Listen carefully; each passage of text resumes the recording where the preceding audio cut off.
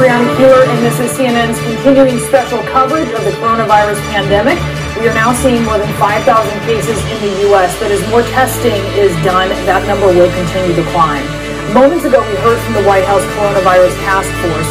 President Trump urging all Americans to limit travel and to work from home for the next 2 weeks. He also talked about the FDA changing rules to open the door for more testing, and he said that he spoke to fast food executives about keeping their drive-thrus open for now.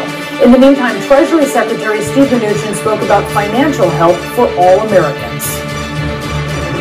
Although the president likes the idea of the payroll tax holiday, I will tell you what we've heard from many people, and the president has said we can consider this.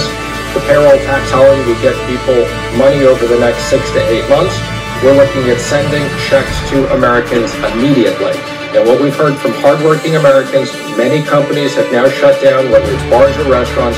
Americans need cash now, and the president wants to get cash now. And I mean now, in the next 2 weeks. How much?